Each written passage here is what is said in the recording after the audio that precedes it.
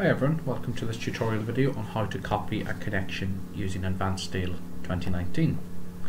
So today I'm going to look at how we can copy a predefined connection already inserted into our building model.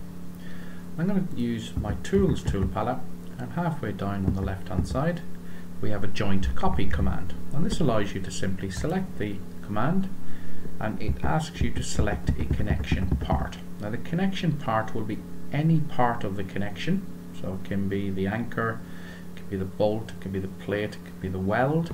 It can also be, if we turn on my joint boxes, it can also be the joint box. So when I click joint copy, I select, in this instance, let's say I select the joint box, I right click and then it asks me to select the connection part, so I select another column, I confirm whether I've got a concrete object, in this case I click no, and Advanced Steel will simply copy the exact same connection into a new location.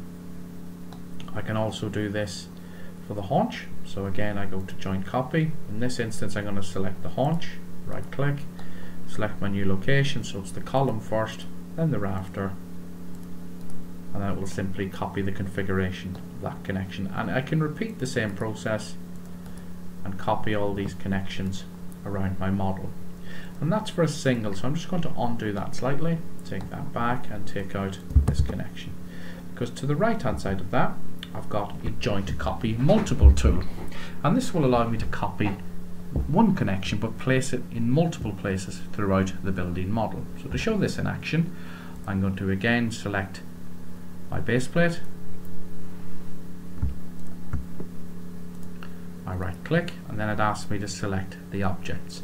So in this instance I'm going to do a complete window around all the columns. So I've quickly selected all the columns, I then right click and it will place that copied instance everywhere on the model. If we take that a step further and get a little bit more complicated, so let's do it in a multiple selection mode. So when I select joint copy multiple, you need to look and confirm what the input method is for the joint that you're copying. In this instance where I select a haunch, the selection method is column first, then the rafter. So we need to respect that selection set when we go to copy multiple. So again I select the haunch and it asks me select the source joint input 1. In this case it's going to be the columns, so I go 1, 2, 3 and 4, 5, 6 and then 7. I then right click and then I select the second selection set, and the second input set is going to be the rafters. So I select each of the rafters,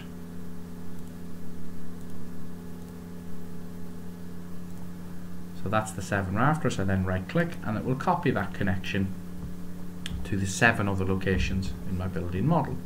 So if I repeat this process, I've got a single sided end plate, so I can use a joint copy multiple anywhere I want to place a single sided end plate. So it's joint copy multiple, select the bolt, then I choose my selection set, so it's going to be column, column, column, then right click, then select the tie beam, tie beam, tie beam, tie beam, and then I right click and it will copy that connection into them 4 locations.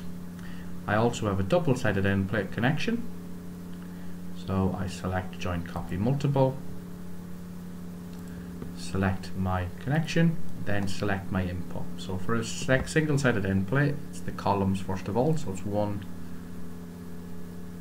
2, 3, then I right click, and then it's the input method. So the input method is going to be the beams here, so it's 1, 2, 3, and then the second selection set is going to be this beam here and here, and then right click and that will copy that connection to each of the individual columns.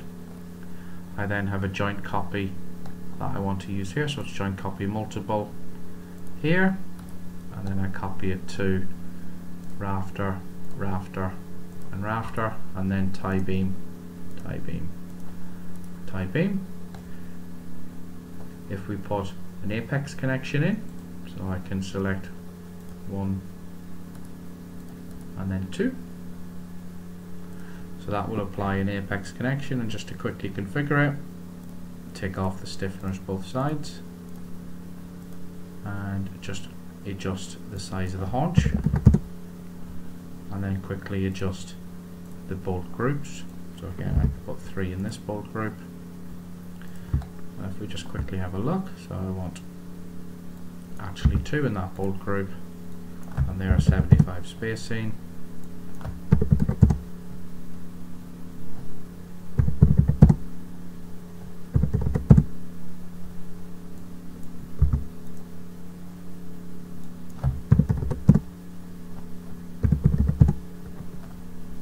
So we copy that then.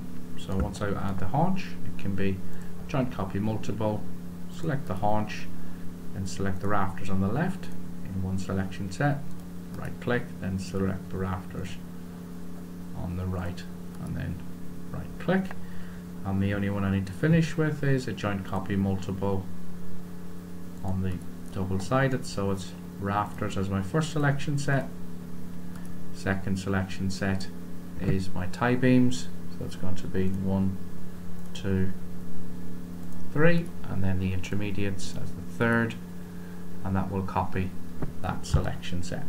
So by simply quickly going in and using a multiple of joint copy and joint copy multiple, we can really quickly replicate the connections around the advanced steel model.